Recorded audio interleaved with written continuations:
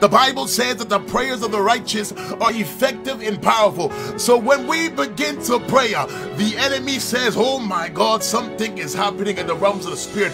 The witch and the warlock say, I can't sleep at night. The witches and the warlock, they feel the prayers, but then they begin to wake up and work their altars. I'm here to tell you today, witches and warlocks, they have an eye, but one of the ways they're able to see us, I want you to do, listen, one of the prayers that I pray is against every seeing eye, every monitoring spirit, because I want you to know this. People who operate in the occult, witchcraft, the occult, this is what they do. You see this mirror right here.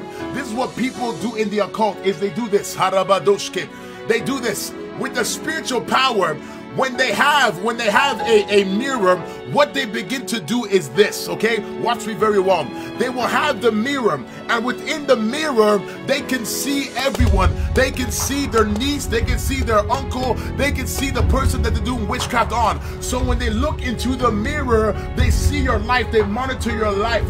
They see where the open doors are, they can monitor you and see if the curses are working. They can see you getting sick and whatnot, and they monitor you. And the moment they see you trying to rise, and the moment they see a promotion or that you get married, they will go to the altar. They can literally see these things through a mirror. But I say in the name of Jesus Christ, every mirror that is watching you, I command the mirror to be broken by the power of the Holy Ghost. I command every evil mirror to be broken.